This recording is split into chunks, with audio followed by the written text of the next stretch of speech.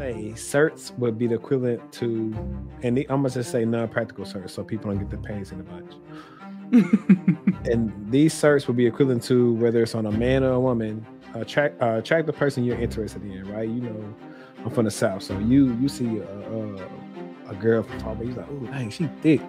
So you notice, hey, she thick. So the recruiter say, okay, cool. They got the security plus and the cloud practitioner, and they working on CSSP. Then you start talking to them and realize, oh man, they just got these certs. They don't know nothing. Yeah. You talk to the person, they ain't got no personality. This is a bird. Why am I talking about? That's what I would equate certs to at this current. Oh, you could have asked me about certs. Man, I'm so tired of certs. That's why I probably didn't ask you. But certs versus degrees. Let's start a debate. Right. No, but the funny thing is, somebody asked that in the chat, and we were going to get to it in the end, anyways. So, what do you think about certs, especially related to getting into the cloud? So I don't think any of the certs that I had prior to starting my cloud job that were so I had the cloud practitioner before I started. But granted, I did have A+, Net+, Security+, you know, the CompTIA, whatever, right? The Trinity. The Trinity, yeah, the Holy Trinity.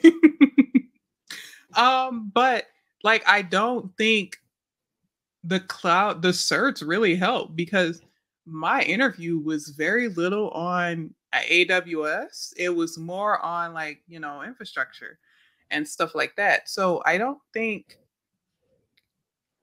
know if certs can really help you get a job other than getting you noticed, because, you know, a lot of people have different desires, and sometimes if you have the right cert, maybe your resume will get picked out of the pile. I don't know, but yeah.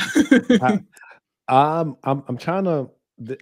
I figured I had a way to distinguish myself from everybody else on YouTube, and it's the analogies that I use, because they are just stuff that anybody can understand, right? Right. So we would say certs would be the equivalent to, and I'm gonna just say non-practical certs, so people don't get the pains in a bunch. And these certs would be equivalent to whether it's on a man or a woman.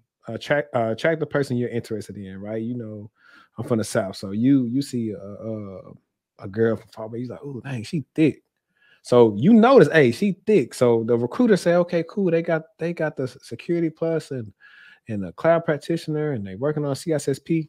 Then you start talking to them and realize, oh man, they just got these certs. They don't know nothing. Yeah. You talk to the person, they ain't got no personality. This is a bird. Why am I talking about? That's what I would equate certs to at this current point. I'm a career coach, as everybody knows. So I work with people who have certifications but can't answer some questions sometimes, which isn't their fault necessarily, because they don't have the experience in it. And that's why I lean towards learning skills and taking those skills, coupling them together to make meaningful projects, versus just going out there and studying a month and getting a cert and thinking you're going to get paid a huge salary. That's why I advocate against that. And let me shout this person out real quick. Shout out to Network Your Future for the $20 super chat. Much love and respect, and salute to you both. It's definitely a vibe up in here. I appreciate it. I told everybody last year I'm going live like 2 times a week now. The schedule may change pretty soon. I'll definitely let everybody know about that. But who knows? 3 days. Honestly, look, I might start going live every day, like on some, like I do this another segment where I'm talking about like current tech news. So it might be like tech news first take style. And if I could pull that off, that'll be dope. Which I have a person I know I can pull it off with. Nice. But yeah, man, that's how I feel about the certs. Like, honestly, like I like them, but I also can get pricey. And I just know it's like an all that game. Like, hey, like, cool. Like I always tell people, hey, get a entry level cloud cert, have some networking fundamentals. You don't have to get Network Plus. At least if you know about the stuff in Network Plus, good enough for me.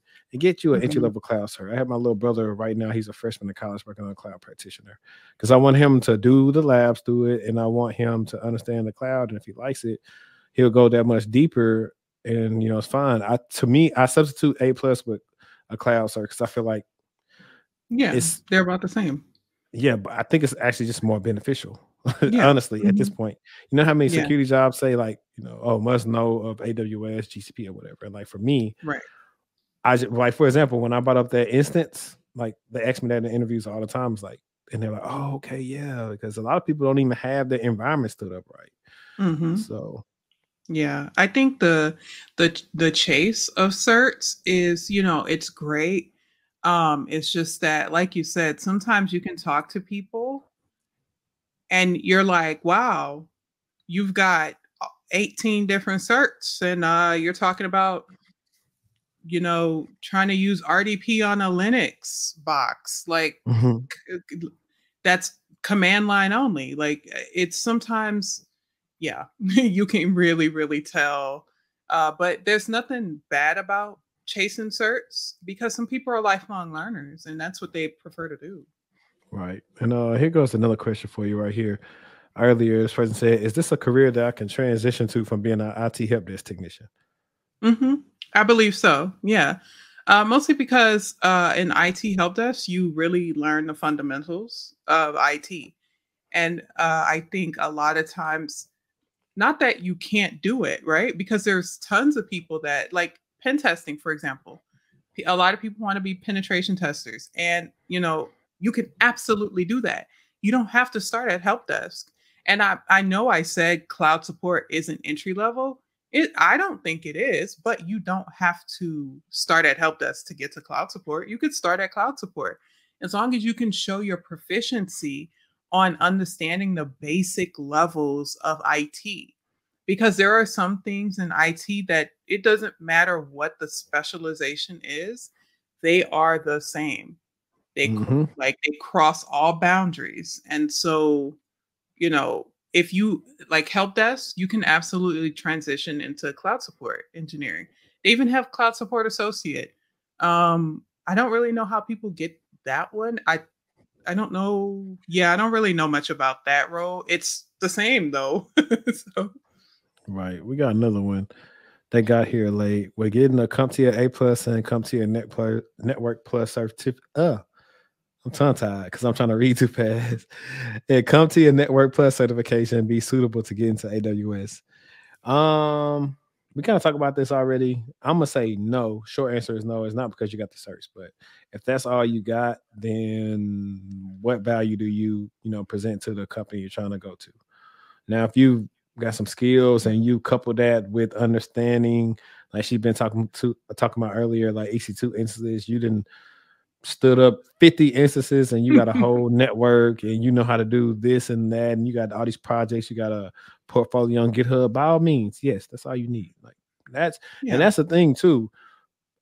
If you really want to know the game, find a person like her and reach out to her and say, hey, what would I have to like no BS, what would I have to know to do a role like this? And then she tell you, and then you go replicate that in a project.